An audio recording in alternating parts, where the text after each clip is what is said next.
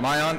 There we go. Good morning. It's time to begin. Blue skies and rainbows and sun from heaven are what I can see. When my Lord is living in me, I know that Jesus is well and alive. Today he makes his home in my heart. Nevermore will I be all alone, since he promised me that we never would part.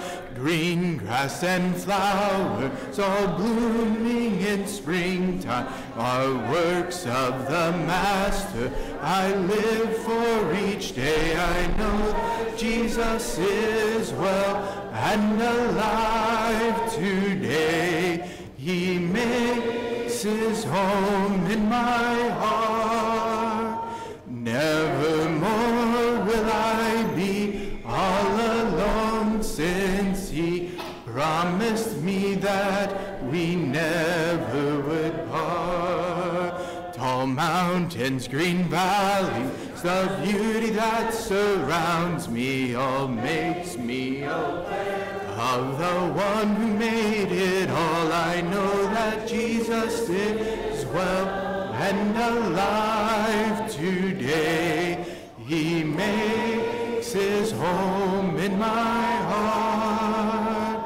Nevermore will I be all alone, since he promised me that we never would part. For I'm not ashamed of the gospel of Jesus, for it is the power that saves us today. I know that Jesus is well alive. Today he makes his home in my heart. Nevermore will I be all alone, since he promised me that we never would part. Good morning. I've got call to worship too. I just want to extend a warm welcome to all of our visitors and those that aren't visitors. I'm glad you're here too. Life is better when you are here.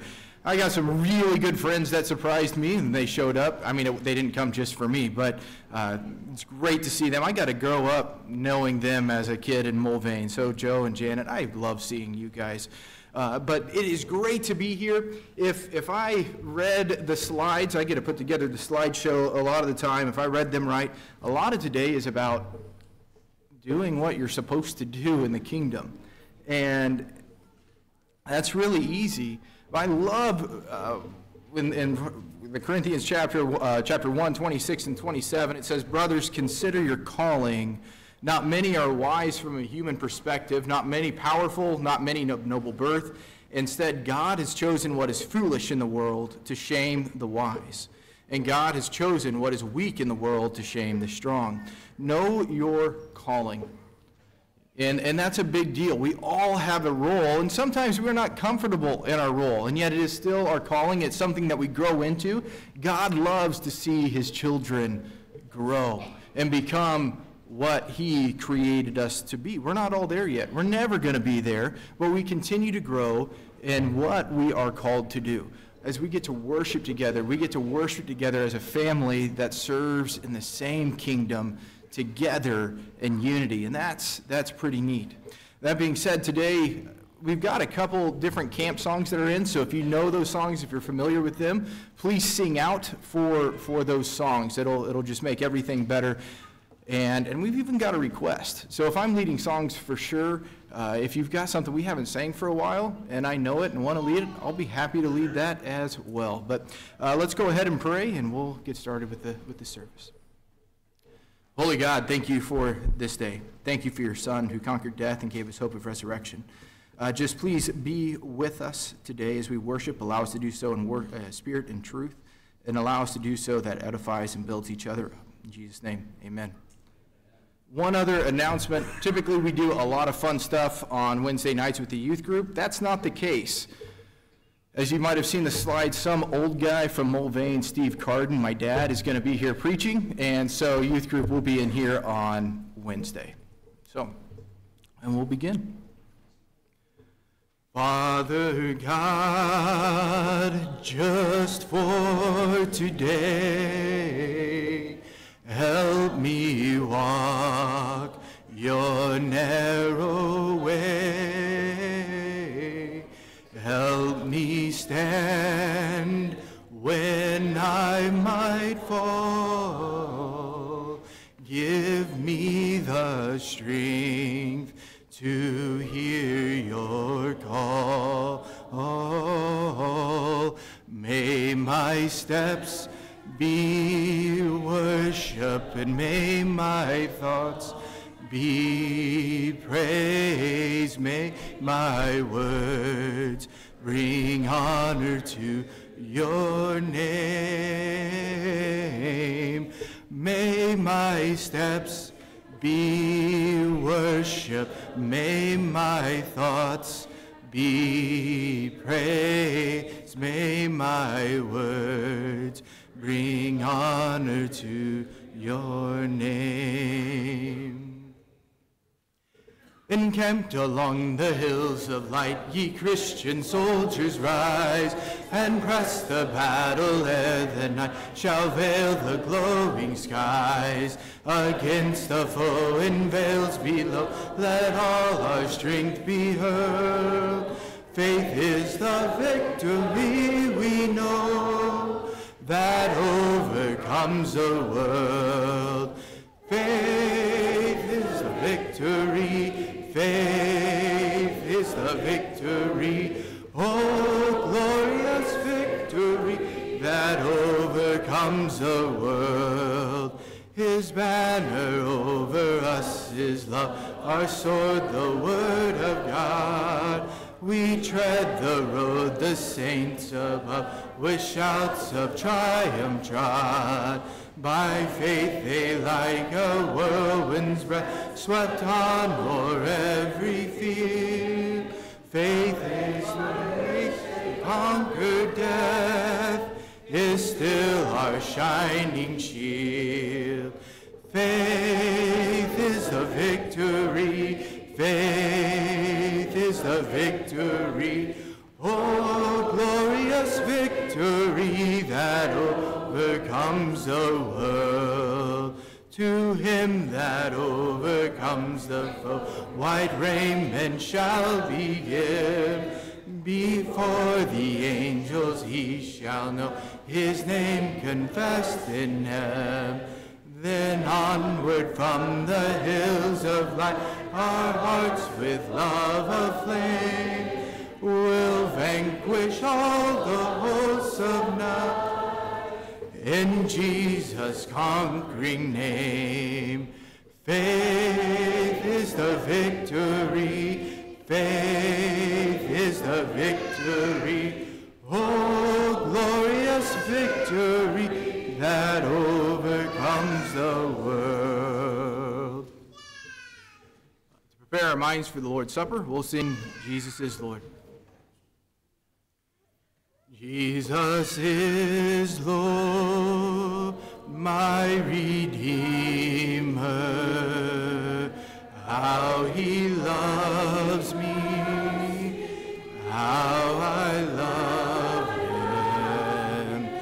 He is risen, he is coming. Lord, come quickly. Hallelujah, what a friend we have in Jesus. All our sins and griefs to bear. What a privilege to carry everything to God in prayer. Hallelujah, hallelujah.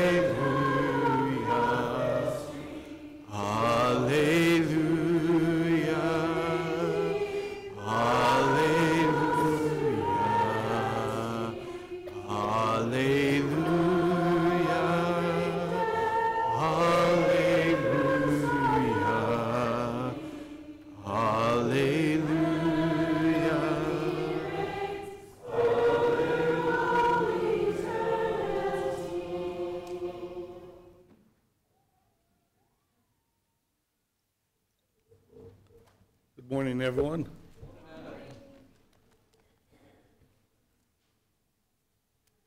I'm going to start by reading Matthew's account of the Lord's Supper, found in Matthew chapter 26.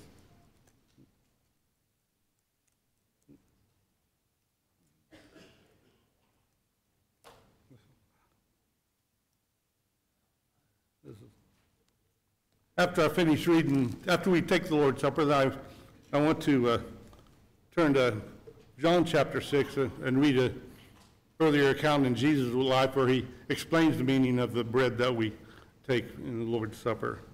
We're in Matthew chapter 26, verse 26. While they were eating, Jesus took bread, gave thanks, and broke it, and gave it to his disciples, saying, "Take and eat, this is my body." Would you all pray with me at this time?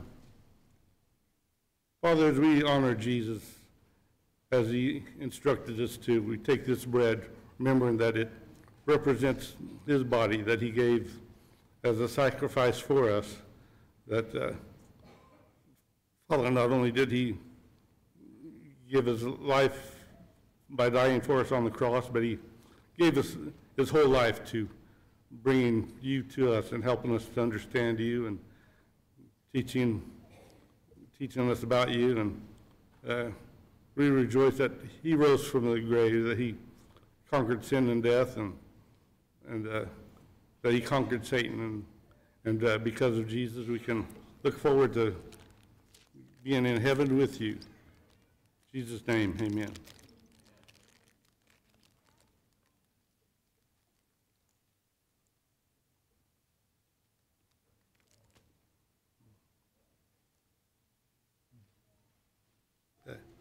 Then he took the cup, gave thanks, and offered it to them, saying, "Drink from it, all of you. This is my blood of the covenant, which is poured out for many for the forgiveness of sins. I tell you, I will not drink of this fruit of the vine from now on until that day when I drink it anew with you in my Father's kingdom." Father, as we take this cup, we remember that it represents the blood that Jesus shed for us on the cross, and that by his blood we find forgiveness. It washes over us and purifies us through the power of the Holy Spirit. Makes us pure and clean in your sight. That when you look at us, you see no sin, and you see us as pure and blameless, and it prepares a way for us to get to heaven. In Jesus' name, amen.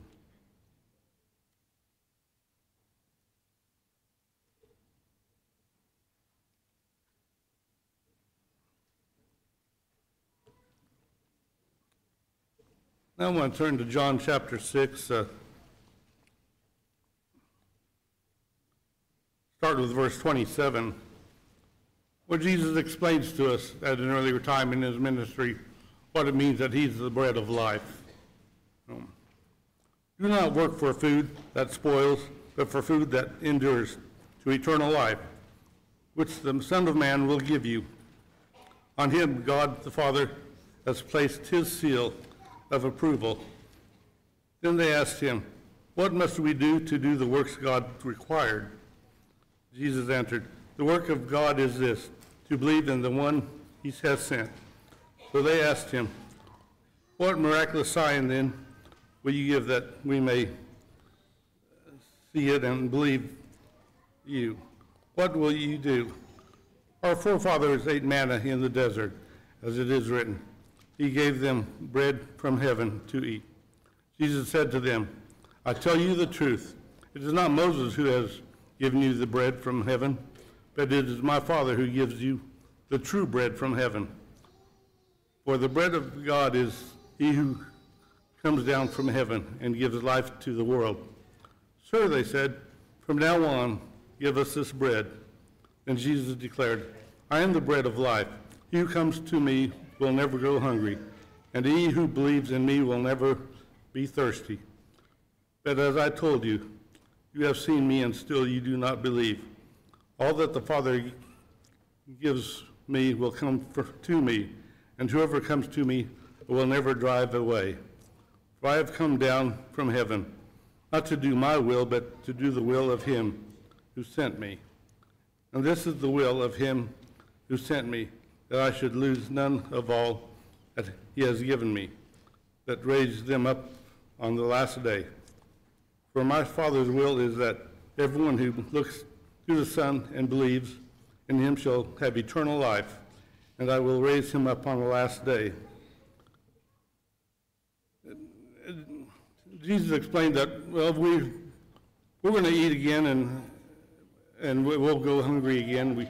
We took the Lord's Supper, the bread and juice. This didn't fill us up, and we'll get full at dinner time, but then we'll get hungry again. We need to work for that food that is completely satisfying, the food that Jesus Christ offers us. We need to study his life, his miracles, his teachings. We need to fill up on Jesus. He gives us the food, the spiritual food that's truly satisfying, and he quenches our thirst. He gives us the drink that we will never go thirsty again. Now, with that in mind, let's go ahead have a prayer for the collection. Father, I just want to give thanks for all the blessings you bestow on us and how you look after us, and you give us this opportunity to share what you have given us, to use it for your glory, to make friends here on earth that we can keep with us as we go to heaven. We pray that you guide the use of this money collected, use it for your glory, for your kingdom. In Jesus' name, amen.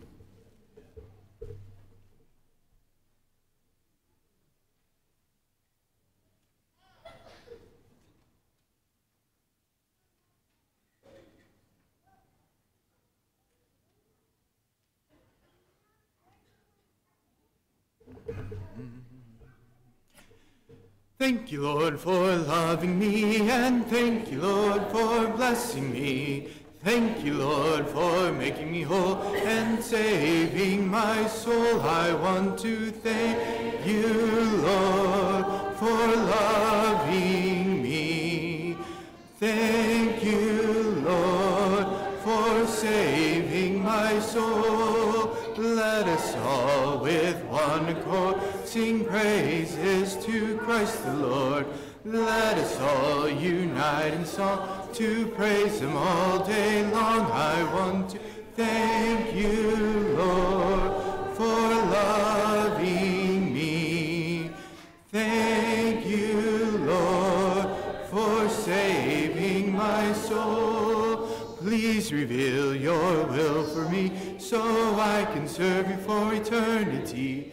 Use my life in every way. Take hold of it today. I want to thank you, Lord, for loving me. Thank you, Lord, for saving my soul. Hallelujah. Thank you, Lord, for loving me. Thank you, Lord, for saving my soul. And we'll make sure. Children, if you want to make your way up to the front, it is time for children's worship. Come on right up to the stage. We'll have some worship.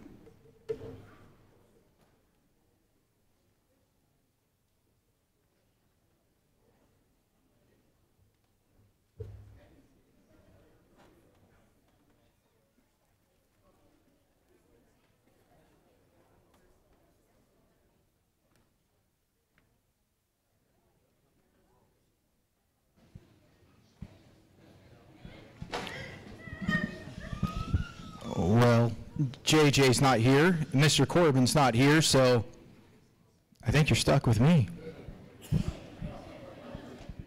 All right, you guys got any lights? Do we have lights? All right, you guys, this little light of mine, I'm gonna let it shine. This little light of mine, I'm gonna let it shine. This little light of mine, I'm gonna let it shine. Let it shine all the time. Let it shine. Hide it under a bushel. No! I'm gonna let it shine. Hide it under a bush. No! I'm gonna let it shine. Hide it under a bushel. No!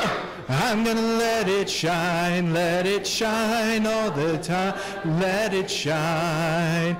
Don't let the devil it out. I'm gonna let it shine. Don't let the devil it out. I'm gonna let it shine. Don't let the devil it out. I'm gonna let it shine. Let it shine all the time. Let it shine. Shine all over Hutchinson. I'm gonna let it shine. Shine all over Hutchinson. I'm gonna let it shine. Shine all over Hutchinson. I'm gonna let it shine. Let it shine all the time. Let it shine. Jesus loves me, this I know, for the Bible tells me so. Little ones to him belong. They are weak, but he is strong. Yes, Jesus loves me. Yes, Jesus loves me. Yes, Jesus loves me. The Bible tells me so. Are you guys ready for Bible hour? All right, let's go to Bible hour. Jesus loves the little.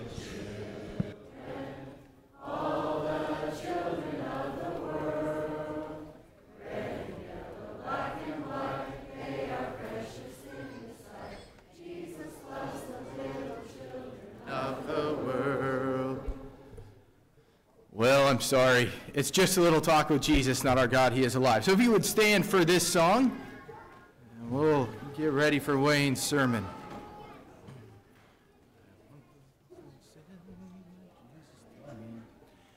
I once was lost in sin, but Jesus took me in, and then a little light from heaven filled my soul.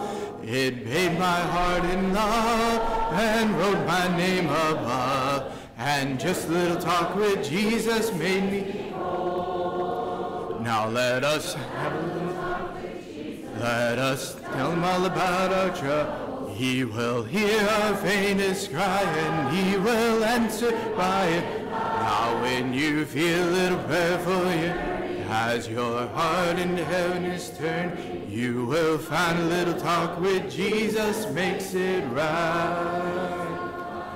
Sometimes my past seems drear without a ray of cheer, and then a cloud of doubt may hide the light of day. The mists of sin may rise and hide the starry skies, but just a little talk with Jesus clears the way. Now let us have a little talk with Jesus. Let us tell him all about our trouble. He will hear our faintest cry, and he will answer by him. Now when you feel a little prayerful yearn, as your heart into heaven is turned, you will find a little talk with Jesus makes it right. I may have doubts and fears, my eyes be filled with tears, but Jesus is a friend who watches day and night.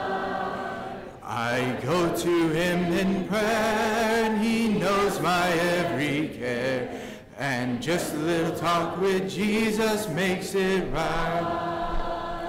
Now let us have a little talk with Jesus. Let us tell him all about our trouble. He will hear our faintest cry, and he will answer by him. Now when you feel a little prayer for you, as your heart in heaven is turning, you will find a little talk with Jesus makes it right. Now let us have a little talk with Jesus. Let us tell him all about our trouble. He will hear our faintest cry, and he will answer by and by. Now when you feel a little prayer for you, as your heart in heaven is turned, you will find a little talk with Jesus makes it right. Please be seated.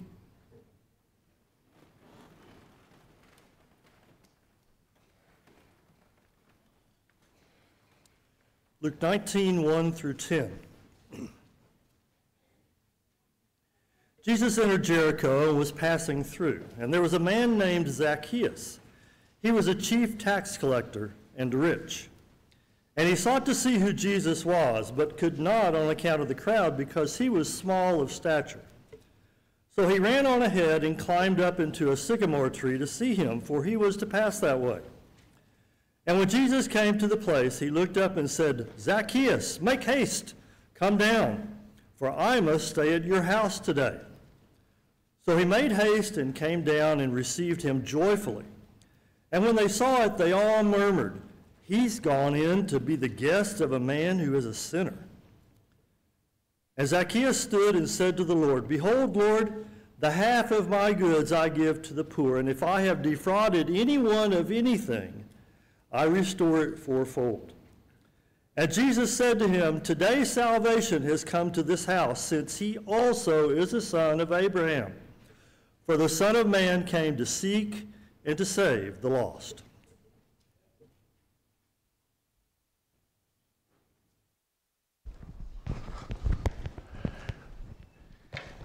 Good morning, Eastwood family. It's a fun time of the year. We've got a lot of guests and visitors with us, and I know many of our members are traveling as we're kind of finishing up our summer, but glad that you're here. If you're a guest and a visitor, man, stick around. We want to have opportunity to introduce ourselves. But wasn't that amazing seeing how many young people that we had up here this morning? I was counting, there was probably 20. That might have been one of our largest children worship time, and so just love seeing that happen. So thank you, parents, for supporting your kids on coming up here.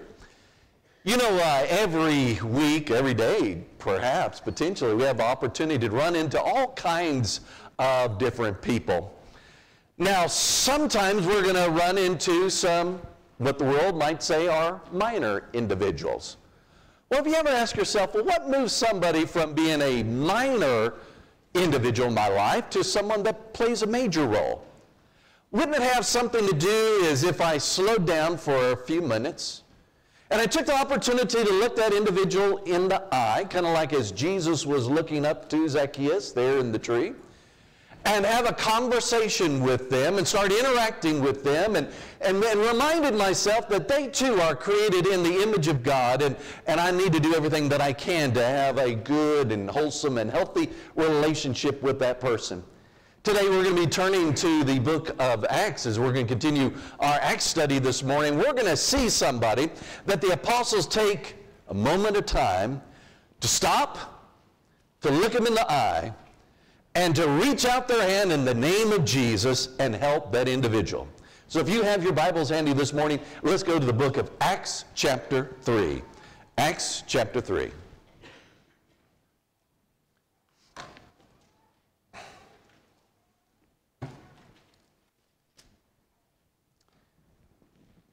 And I put up on the big screen, you know, the Christian community, the church, it begins to thrive when members see the legitimate needs of others that are around them.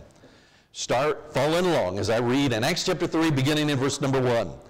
One day, Peter and John were going up to the temple at the time of prayer at 3 in the afternoon. Now, a man was there, was lame from birth, was being carried to the temple gate called Beautiful, where he was put every day to beg from those going into the temple court. Now, when he saw Peter and John about to enter, he asked them for money. So the need of this person is quite extreme. on a daily basis, he is taken to the temple. In that area where he has to be carried so that he can beg. Now, he has a couple things against him. Number one is the theology of the people around him for why he is in the circumstance that he is. Do you remember in John chapter 9, verse 1 and 2, Jesus' own disciples asked, Rabbi, who sinned, this man or his parents, that he was born blind? Because that was a common theology that they had in that time. That literally in their utero he could have sinned, or perhaps his parents sinned. That's why he was born blind. Jesus had to remind them, no, neither this man nor his parents sinned, but this happened so that the works of God might be displayed in his life. But here's the second thing that he did not have going for him. He was over 40 years old. Chapter 4, verse 22 will tell us that. So he had been with this disability, this paralysis, all of his life. That's a long time. Thinking about, 40 plus years old in the first century Bible times, we forget. The average lifespan here in America in 1900 was only 47 years. And so he had been living a fairly old, long life with this disability. Now he's brought to the temple. Perhaps he thought, this is a good spot for a person like me to try to get some help from others. One, perhaps he was hoping that they'd feel guilty enough that they might break down and help him. Because oftentimes as you study human psychology, we do things for others just because we feel guilty about it, or we'd feel guilty if we didn't help. But perhaps he was looking for a more noble purpose. See, people are going to pray for a time of prayer. Perhaps because of their love of God, their obedience to God's word that talks about helping out widows and orphans and people that are poor or disabled or foreigners. Perhaps out of their devotion to God and their care to love their neighbor as themselves might motivate them to help me out financially. Now notice Peter and John's response to this man as they see him. Picking up in verse 4. Peter looked straight at him, as did John. Then Peter said, "Look at us." So the man gave them his attention, expecting to get something from them. So both Peter and John, as they're making their way to the temple, they're going for a time of prayer. It is a time of worship. They were busy, they had a place to go, but they see this man that's in need, and they stop. And he looks at them, and they look at him. Focus on, look at us. And the man's expecting to perhaps get some help from them. That's interesting. Here's a young man that wrote a book a few years back. It was called Under the Overpass, A Journey of Faith on the Streets of America, by a young guy by the name of Mike Yanikowski. Mike Yanikowski is writing about experience that he had when he was in college. Just a handsome young guy. He was going to college there in California. He comes from an upper middle class family. But he really wanted to put his faith to the test. And he wanted to make sure that he could live by Christian principles. And he made an agreement with a good friend of his named Sam, and that they would live like homeless people and travel the U.S. for about 5 months. And so they would kind of truly experience what life would be like to live homeless in America. And they went to about 6 different cities, all the way from San Diego to Washington, D.C. And so here this young, affluent, talented, good-looking, college-age student now transform in his words to somebody that is kind of the scum of the earth, a homeless person, and somebody that folks in society try to ignore and move past. Now, he said one of the tragedies that he had is as he transformed from this college student to this person living on the streets is that he said people don't look at you anymore. They begin to ignore you. But he said there was a group that even in his most desperate of state, dirty, smelly, hungry, long hair, beard growing, he said there was a group of people that would continue to look at him and make eye contact with him. At the end of today's lesson, I'll point out more clearly who that was. But let's see how divine power will come into the equation. Let me read verses 6 to 10 for you. Then Peter said, "Silver and gold I do not have, but what I do have I give you. In the name of Jesus of Christ of Nazareth, walk." And taking him by the right hand, he helped him up, and instantly the man's feet and ankles became strong. He jumped to his feet and began to walk. Then he went with them, entered the temple courts, walking and jumping and praising God. And when all the people saw him walking and praising God, they recognized him as the same man who used to sit begging at the temple gate, called Beautiful, and they were filled with wonder and amazement at what happened to him. Divine power always meets the human need. Now, Peter shared with them, "Silver and gold I don't have, but here's what I do have. In the name of Jesus," he grabbed that man by the hand, he said, "Walk," and he yanked him up, and that man who had been paralyzed all of his life, imagine his atrophied legs and muscles and how his ankles had not been strong, all of a sudden is immediately healed to the point that he's jumping up and down, leaping and jumping and holding on to Peter and John and praising God. And all the people that were around there were in absolute amazement. For 4 decades, this man has been paralyzed. And we've been bringing him here to the temple gate, and now he can walk, he's healed, and he's jumping up and down. Now imagine what it would be like living all of your life with a disability, a very severe and profound disability, and all of a sudden you were healed. I want to show you a video of a 29-year-old young lady by the name of Sloan Cherman. She's been deaf all of her life, but now she's going to have the opportunity to hear with the aid of a cochlear ear implant. It's only about a 1.5-minute video, but I'd like for you to watch it with me here this morning and notice her emotional response from hearing for the very first time in her life.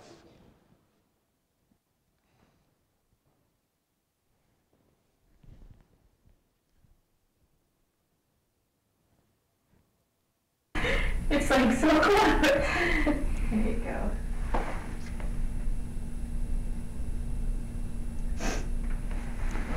We're not right over it.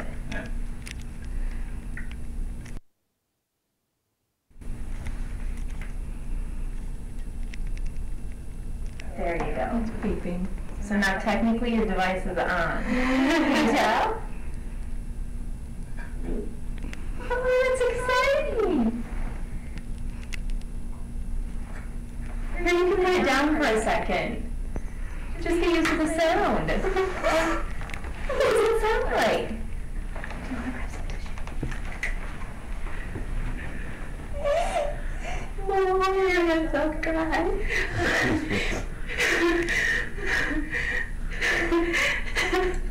Can you hear me? Can you hear your voice? Does your voice sound pretty loud? No, not really. Well, that's good. My laughter sounds loud. Yeah, you'll get used to all of that over time.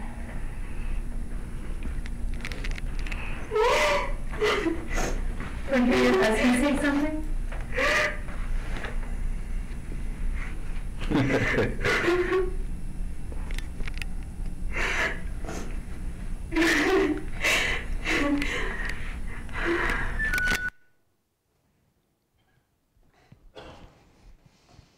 Isn't that amazing?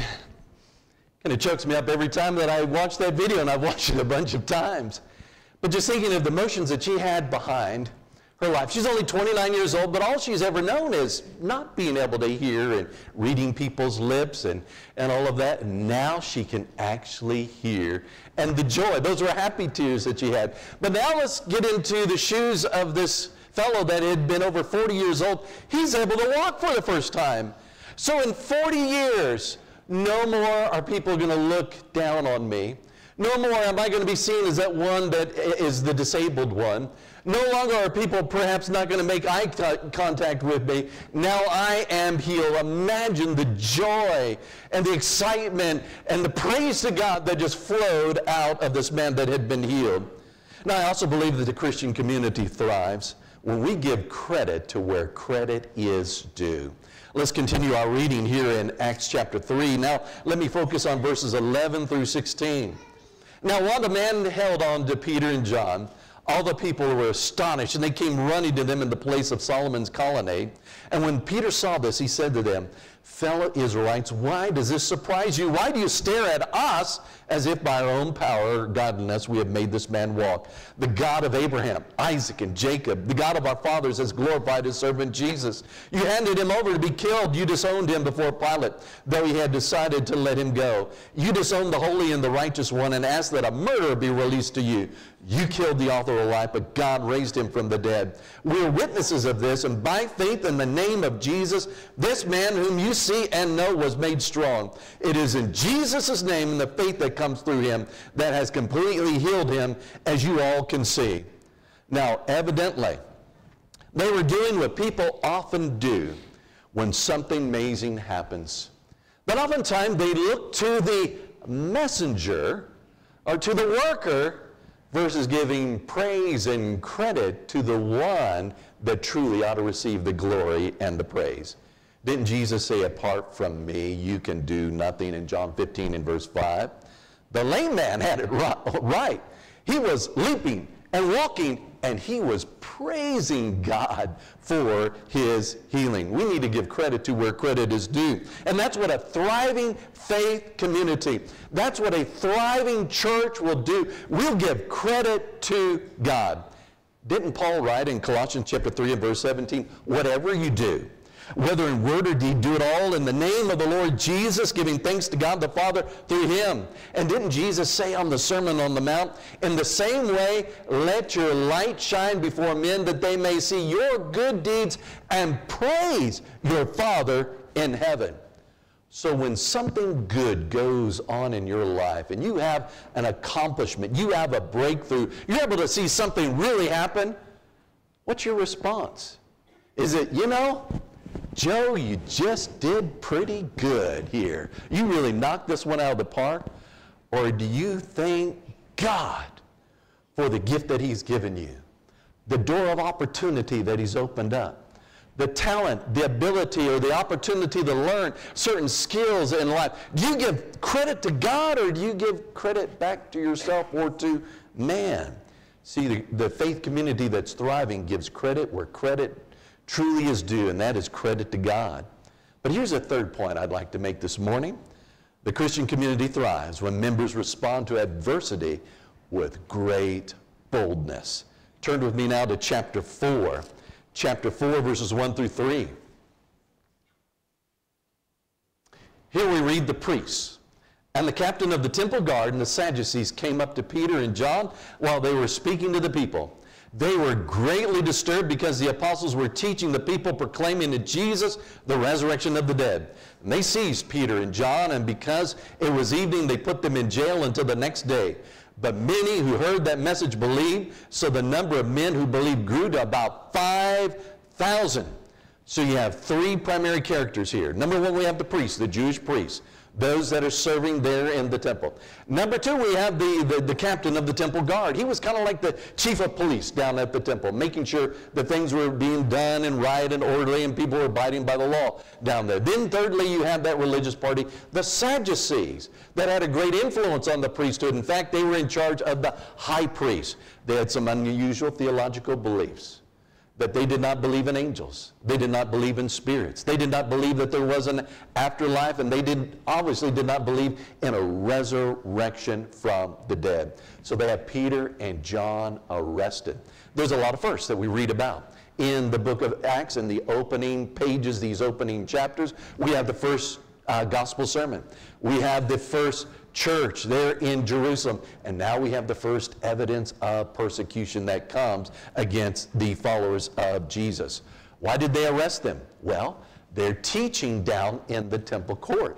That was, kind of exclusive area for the priests to be teaching, for elders or perhaps rabbis, trusted rabbis doing some teaching down in that area.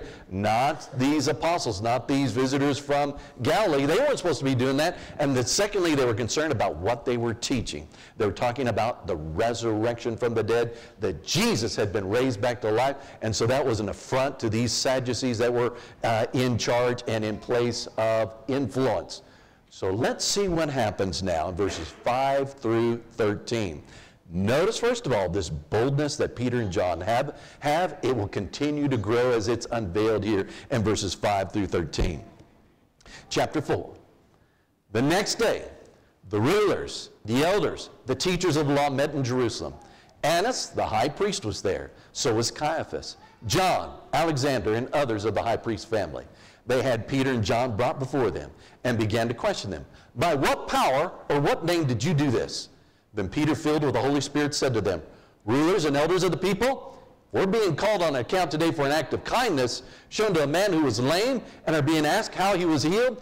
Then know this, you and all the people of Israel, it's by the name of Jesus Christ of Nazareth, whom you crucified, by whom God raised from the dead, that this man stands before you healed. Jesus is a stone you builders rejected, which has become a cornerstone. Salvation is found in no one else, for there's no other name under heaven given to mankind by which we must be saved. When they saw the courage of Peter and John and realized that they were unschooled, ordinary men, they were astonished, and they took note that these men had been with Jesus. So as Peter and John go before the Jewish Sanhedrin, some of the most powerful intellectual minds in all of Israel have gathered together there. I mean, they're brilliant. They're scholars. They're people of authority. They're people of influence. Normally, when somebody was brought before them, they would be shaken with terror, overwhelmed with fear. But not these former fishermen. No, they stand before them even though, as they observe, these guys are unschooled. They're ordinary men. They don't have lots of letters and degrees behind their name. They haven't been in some famous rabbinical schools or followed after a great, rabbi instructor like Gamaliel or anything. No, these are just common, ordinary men. These are just fishermen. They are blown away by their boldness, by their courage, by their ability to articulate the message about Jesus. That's interesting. It wasn't too much earlier than this, when a commoner had come from Galilee, somebody that taught with great authority, somebody that could not be bested in a debate, someone who had great compassion, someone who performed great miracles, Jesus himself. These guys observed, wow, we have no other explanation other than these men have been by Jesus. It makes a big difference in our boldness of who we surround ourselves with, who we affiliate with. Peter and John had obviously spent time with Jesus, and it was evident in their life. And so as you continue to turn the pages of the book of Acts, you see great boldness in the church. I mean, they are praying for boldness, chapter 4, verse 29.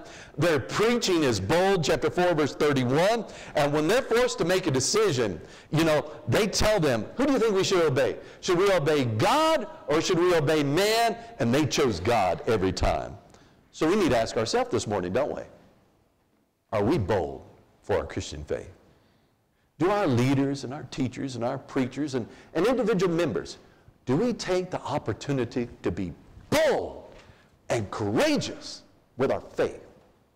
When is the last time, and the finger's pointing back at me just as much to anybody else, when's the last time that we prayed for boldness like these early Christians did? Boldness to preach the Word of God. Boldness to stand up for our Christian beliefs, values, and convictions. When's the last time we prayed for that? When's the last time that we really took on a ministry that says, God, we need great faith. We need great courage. We need to have great boldness as we enter out into this ministry for you.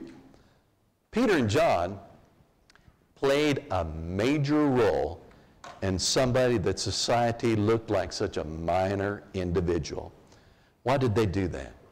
They took the time to see a person, to interact with him, and in Jesus' name do what they could to help that man, the very best of their ability. Every day, I believe each and every one of us has an opportunity to interact with these minor people in society. What are we going to do? Are we going to allow our faith to be bold, courage, and courageous, look them in the eye, and do all that we can in the name of Jesus Christ to help and to serve them? I promise you this, when you do those kinds of things, people are going to notice that you are different. It's going to give you an opportunity.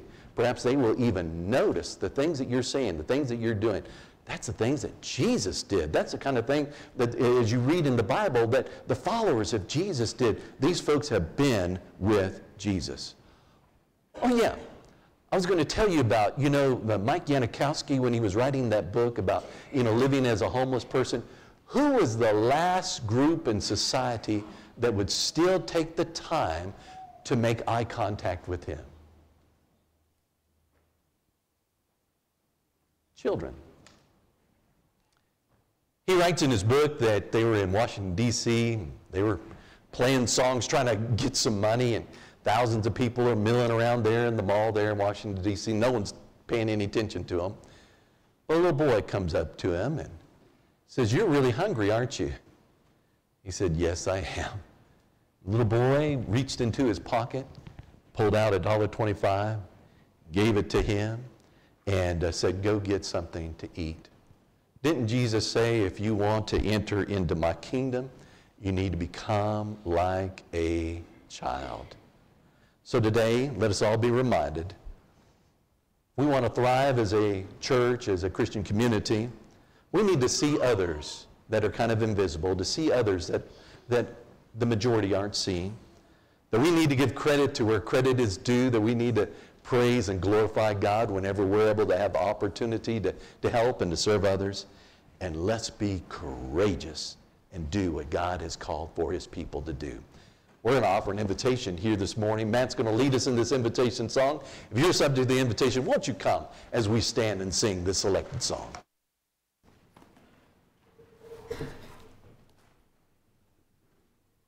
You gotta take the Lord with you, children, everywhere you go. You gotta take the Lord with you, children, everywhere you go. You've gotta take the Lord with you, children, everywhere you go. You've got to love one another, children, everywhere you go. You've got to love one another, children, everywhere you go. You've got to love one another, children, everywhere you go. You've got to preach the word daily, children, everywhere you go. You've got to preach the word daily, children, everywhere you go. You've got to preach the word daily, children, everywhere you go.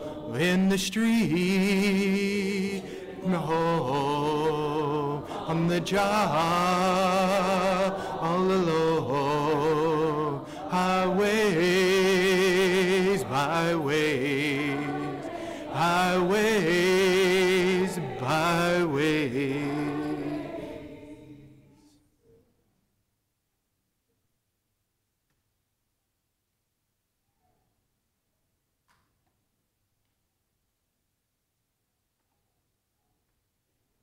We worship a wonderful God, don't we? Amen. Would you please pray with me? Almighty God in heaven, we thank you for the day's light that you gave us so that we can get up and come and worship you. We love to worship you, O God, because you are a true living God. You are the God that gives us life. Father, we pray that you'll be with the many sick, especially those here in this congregation that are suffering, and please be with them and help them to recover. Father, we have a lot of people suffering from the heat that is outside. You've given us a wonderful morning, but the heat's coming, and we pray that you'll be with us and allow those who have to be out in the heat to protect them and give them plenty of water. And I'm speaking particularly about the policemen who have to be out in the heat, and the firemen that have to fight the fires that gives them extra heat. We ask that you would bless them and please protect them and guide them. And Father, we love you with all of our hearts, and we thank you for the Holy Spirit that you've allowed to have in our hearts that we can depend on to stay close to you. For the devil's out there seeking whom he may devour. Please help us to turn away from wrongdoing and help us to turn our eyes constantly to you. Bless us now as we go to our own place. Help us to get there safely, and bless us each and every day as we seek your will, not ours. In Jesus' name, amen. If you need to go get your children, please do so now as we sing our closing song, the first verse of A Beautiful Life. Each day I'll do a golden deed by helping those who are in need. My life on earth is but a span, and so I'll do the best I can. Life's evening sun is sinking low, a few more days, and I must go to meet the deeds that I have done, where there will be no setting sun. You're dismissed. Have a great day.